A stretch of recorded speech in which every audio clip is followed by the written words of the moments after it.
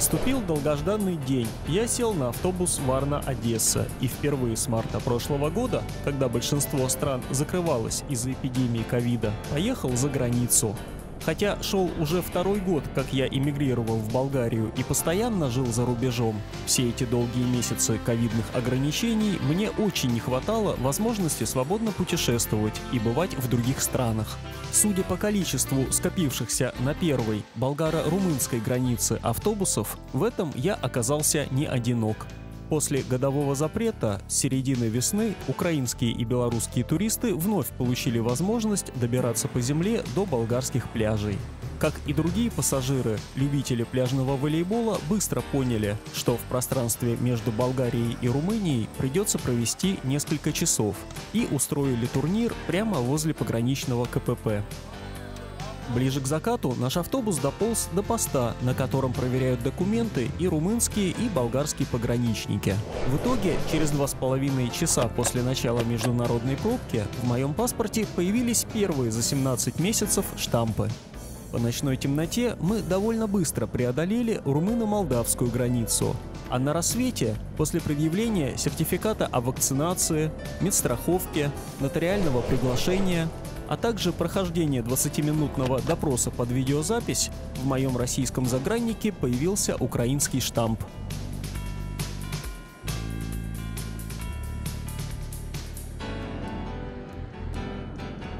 Изначально я думал, что этим утром уже буду в Киеве, а не на автовокзале Одессы. Но за несколько дней до отъезда пришло сообщение, что выезд из Варны переносится с утра на обед, а уже на месте отправление задержали до вечера.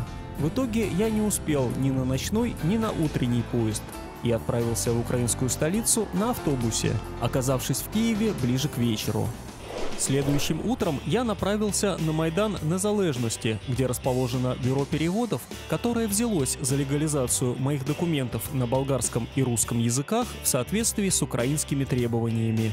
Прошлым летом, после, по сути, референдума о пожизненном праве Путина оставаться российским диктатором, я окончательно решил заняться получением украинского гражданства по праву рождения в Крыму, аннексию которого Россией я никогда не признавал. Но обратиться за получением гражданства, как оказалось, я мог либо в украинское консульство в Москве, что было плохой идеей, либо в Киев, но только при наличии украинского вида на жительство. ВНЖ можно получить, в том числе став представителем иностранного юрлица, а мы с партнером как раз зарегистрировали в Болгарии фирму под наш проект и планировали реализовывать его в том числе и в Украине, так что все сошлось. На Майдане шел ремонт, и разобранная брусчатка вызывала неоднозначные ассоциации. В ноябре 2004 года сюда вышло больше 100 тысяч украинцев, не согласных с якобы победой навязываемого Москвой кандидата в президенты, и добились своего. А спустя 9 лет здесь же, в ходе революции достоинства, украинцы отстояли право двигаться в будущее вместе с Европой, а не жить вместе с Россией прошлым, в которое ее все глубже и глубже затягивал недавно тогда официально вернувшийся, но при этом никуда не уходивший Путин. В ответ случилась аннексия Крыма и Донбасс, и теперь крайне неоднозначно смотрится построенный в 1982 году и сейчас временно прикрытый зрительскими трибунами памятник, посвященный заключению в середине 17 века военного союза между московским царем и запорожским войском. Довольно часто на улицах попадались женщины, одетые в мусульманские одежды. В отличие от многих других стран, Украина не вводила в этот ковидный год слишком жестких ограничений, и ее посещало много гостей из Саудовской Аравии и Эмиратов, соскучившихся по заграничным путешествиям. В прошлый раз я был в Киеве летом 2017 года. Мы тогда возвращались из Средней Азии домой в Калининград и, оказавшись в Гомеле, решили попробовать заехать в Украину, не зная, пустят нас или нет. Пустили. Но пешеходного моста со стеклянным полом между Khreschaty парком и Владимирской горкой тогда еще не было. А вот прокатиться на фуникулере, который с 1905 года позволяет быстро подняться с Подола в Верхний город, мне не удалось ни тогда, ни сейчас. В августе его обычно закрывают на ремонт. По аналогичной причине я не смог воспользоваться этим не самым распространенным видом транспорта 11 лет назад, когда впервые оказался в украинской столице, еще не сталкиваясь ни с какими сложностями на границе, проехав по обычному внутреннему паспорту. Тогда я приезжал в гости к другу, с которым мы вместе путешествовали в студенчестве и учились в Москве в одном университете, но на разных факультетах. Он решил найти работу по специальности, и наиболее заинтересовавшее его предложение пришло из Киева. Пожалуй, именно та поездка окончательно переломила мою убежденность в очень распространенном среди жителей российской столицы утверждении, что за МКАДом жизни нет. После того, как я побывал в гостях у друга, уехавшего из Москвы и вполне довольного жизнью, я тоже решил реализовать уже давно вызревавшее желание переехать. И благодаря этому до эмиграции успел пожить и в Самарской области, и в Калининграде. Правда, после путинской агрессии 2014 года другу пришлось покинуть Украину, хотя он очень хотел оформить ПМЖ и остаться.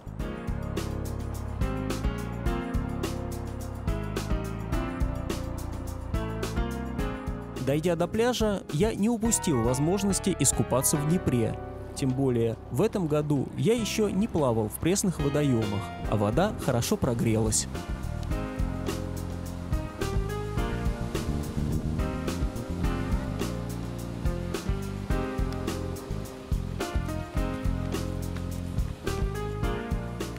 Начался дождь, который вынудил гостей из засушливых стран немного утеплиться.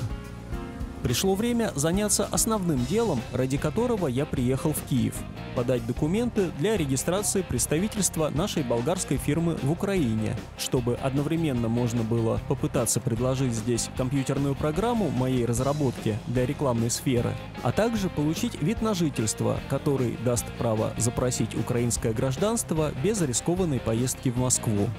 Посредники оценивают подобную услугу в несколько тысяч $, но я сам получил и составил в Болгарии все необходимые документы и лично передал их сотрудникам Министерства экономики, которое располагается в построенном в 30-х годах прошлого века здании правительства.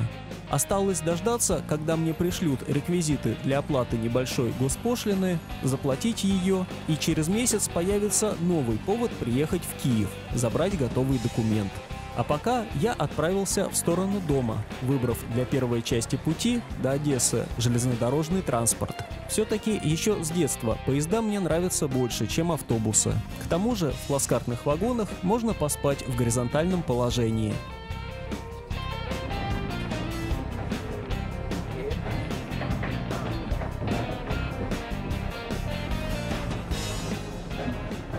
В Одессу поезд прибывает рано утром в 4:17 и затем идет дальше в Измаил, который находится ближе к Болгарии, но автобусы до Варны в нем не останавливаются. Я решил пойти к морю в надежде увидеть красивый рассвет и отправился к Потемкинской лестнице, с 19 века считающейся одним из основных символов города. Начал моросить дождь. Шансы увидеть восход солнца над морем упали практически до нуля. Хотя кроме меня посмотреть на это явление природы на набережную пришло еще несколько человек, предусмотрительно запасшихся зонтом. В Одессе мы жили недели 3 в 2018 году, дожидаясь получения спецразрешения на посещение Крыма в соответствии с украинскими законами. Спустя год город вновь приютил меня на месяц, пока в Варне оформлялось разрешение на воссоединение с Дашей, а я не мог больше находиться в Болгарии, так как 90 дней, позволявшие мне это делать немецкой визы, заканчивались раньше, чем хотелось бы. Поэтому во многих местах здесь я уже успел побывать и столкнулся не с самым простым вопросом, где бы провести несколько дождливых часов до автобуса.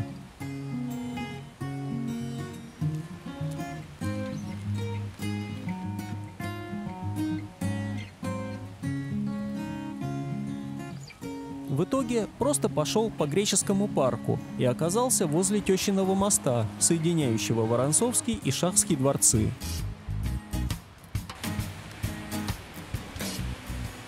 Перед лестницей установлены фигурки кошек-сфинксов, вернее уже одной, лишившейся крыльев, и не только их после общения с вандалами. Я поднялся на пешеходный мост, с которого открывается хороший вид и на море, и на Одесский торговый порт, крупнейший в Украине и третий по грузообороту на Черном море. С другой стороны можно увидеть знаменитые одесские дворики, в которых сочетаются и удобства многоквартирных домов, и сельские усадьбы с плетущимися по стенам деревьями, и атмосфера общежития или коммунальной квартиры. Неподалеку, напротив Воронцовского дворца, стоит колоннада, которая также считается одним из символов города. Ее возвели в первой половине XIX века как часть дворцового комплекса. От нее в то время открывался вид практически на весь город и порт, чем и пользовался проживавший здесь знаменитый генерал-губернатор Воронцов, при котором Одесса очень бурно развивалась, для получения информации, так сказать, из первоисточников. Совсем рядом, в названном в честь него Воронцовском переулке, стоит интересный трехэтажный дом, построенный в конце XIX века, который я почему-то обошел своим вниманием в прошлые разы. Если посмотреть на него с левой стороны, может создаться впечатление, что дом плоский. Конечно, если пройти чуть дальше, становится понятно, в чем причина такого эффекта. Он просто имеет трапециевидную форму. В Одессе есть еще несколько подобных домов. Да и вообще, если вникать в историю тех или иных построек, по городу можно ходить бесконечно, всегда узнавая для себя что-то новое. Некоторые строения, как дом-калейдоскоп на улице Гоголя, сразу бросаются в глаза. Так и было задумано в конце позапрошлого века, когда его строили специально для того, чтобы сдавать помещения и квартиры в аренду. Привлекающие внимание резные фасады, а также высота потолков до 4 метров сразу придали статус этому жилью, что хорошо повлияло на стоимость аренды. Когда я дошел до знаменитой Дерибасовской улицы, дождь усилился. Погода стала совсем плохой, не способствующей прогулкам. Я направился к автовокзалу, зайдя по дороге на знаменитый рынок «Привоз» за вкусными одесскими соленьями. Торговля здесь не прекращалась на протяжении всей истории города. Вначале это была часть старого рынка Одессы, куда привозили неместный товар и продавали его прямо с обозов. Отсюда и пошло название у еще одного из символов города. А затем уже в честь рынка «Привоз» получила наименование и одна из автостанций, от которой отправляются автобусы в Варну.